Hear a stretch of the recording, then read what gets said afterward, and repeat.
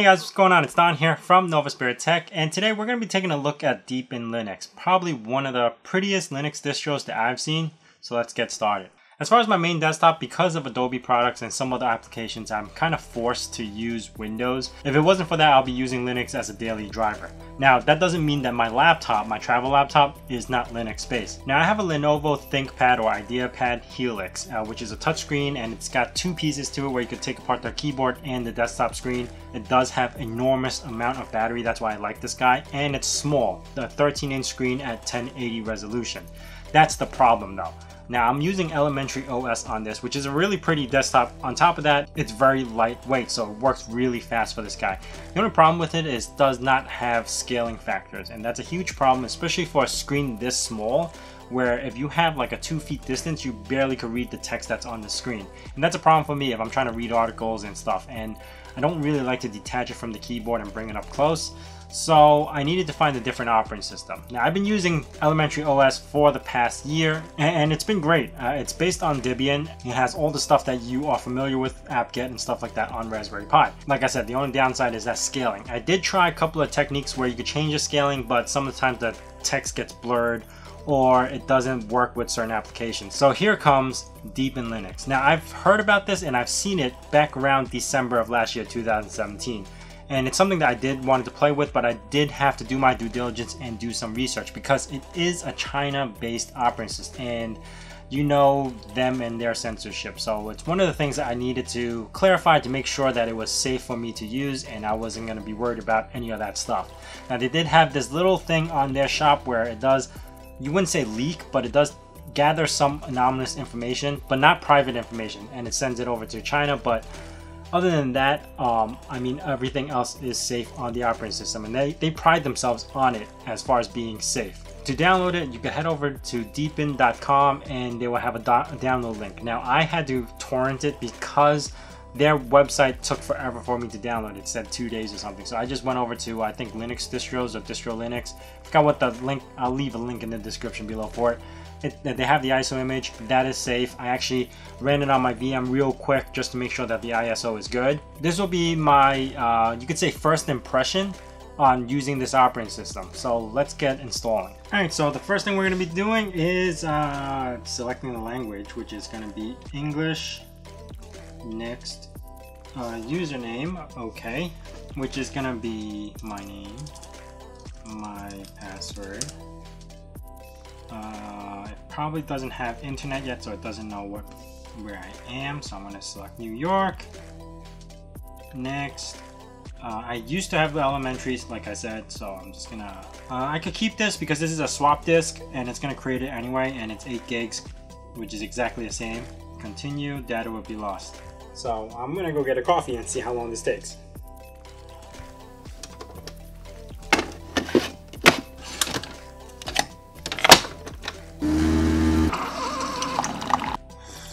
Nope, still sipping my coffee, and it's finally done installing. So that was actually pretty quick.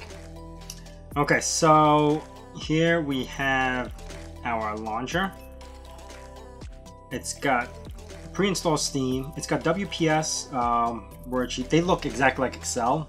The only downside with WPS is that it doesn't support macros unless you pay for their licensing. Skype is installed, Steam, Spotify, Chrome, Deep Clone. Okay, so Deepin, a lot of their stuff is built from the ground up by themselves. So the UI and all that stuff is built up from the ground up. So you're not going to find anything like it. A lot of people compare this to KDE, which is very similar. They do have the arrow look. I do like the menu sometimes like this, especially for a touchscreen, and touch does work right off the bat. But you could, I think, adjust this because I see screenshots, and oh, there you go. See, I like this menu better, and I can search what I need to for an app. So if I go over here, it has internet. Okay, so it categorizes everything that you need. So let's take a look at their shop, Deepin Store. That's one of the big things about this whole app is their store. Oh, I do need internet, so let's connect to that. Okay, there you go. Got the internet working. Let's take a look at their store. I love their loading icon. A lot of their stuff is this little icon over here. It's pretty cool. does have a lot of stuff in here. Stuff that you don't normally find, according to what I've been reading. So let's go into internet. One of the biggest things that this operating system has that no other operating system, or at least I've seen have, is that it comes actually pre-installed. Let me make this big and I'll show you. It comes pre-installed with Crossover. So if you guys are familiar, Crossover is like Play on Linux. It's like Wine. It basically allows you to run Windows applications on Linux. And this is one of the biggest features that I enjoy using because it's already pre-built in here. So if I wanted to install something from Windows, I could. I'll show you in a second about that. But in the meantime, they actually they have Vivaldi, they have Firefox. So let's install that and see how that works. And I'm guessing it's going to notify me when it's done. So I'm going to minimize this. Okay, minimize has a minimize effect, but it doesn't have that genie effect you would find on Mac OS. Okay, so once you hit that, it will just automatically go to shutdown. How do I know? Because I have 2 batteries on here, so I don't know if it's gonna tell me my 2 batteries. It tells me it's 70%, but I don't know what battery that's on. So I might have to look into that for this desktop. Another thing that I really wanted, which I am gonna try right now while I'm waiting for that to install, which is gonna be the scaling. Display scaling. Okay, I do have to reboot just to get that going. Let's go back to this. It has accounts, so my account is all this set up. You could change themes to the dark or the light theme. You could change the cursor. I do like their default cursor. You could change icon themes that has pre-built in. That's pretty cool. Wireless network card, wireless enabled, VPN, proxy, DSL, Bluetooth is working. Audio, left and right balance for the audio, micro, oh look at that, my microphone input, it's already tracking it. So if I do that, it must be like maxed out. Okay, cool. Sound effects, oh if I keep scrolling I get the clock. And power management, okay, so it does work with, you know, probably laptops it will work pretty good with. Right now my fan's not spinning up, so that's pretty good. Mouse and touchpad. Natural scrolling. I don't like this natural scrolling, so I'm going to disable it. There you go. i7 366U, 2 GHz, 4 core, 8 gigs of RAM. Oh, this is really good. Okay, so is Firefox installing? It's still installing. It's probably trying to update everything, you could say, like sudo apt-get update. So that might be one of the things. While that's happening, I'm just gonna browse through all the other stuff. Yeah, terminal. Okay, this looks pretty clean. Oh, so because they don't have the menu bar anymore, they have these 3 lines, and that's how you get all your menus. I can switch stream right through there. Let's see what it's trying to do. So can I, oh, this volume control.